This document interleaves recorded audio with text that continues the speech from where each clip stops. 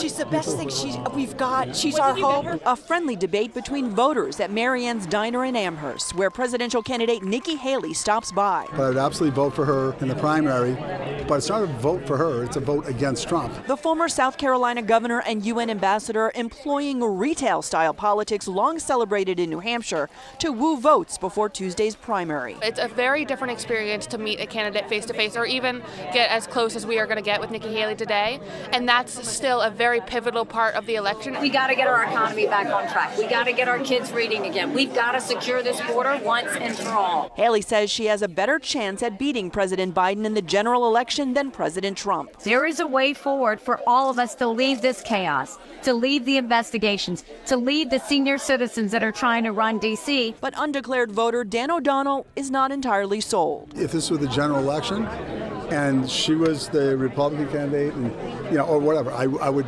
have to see what she did between now and then.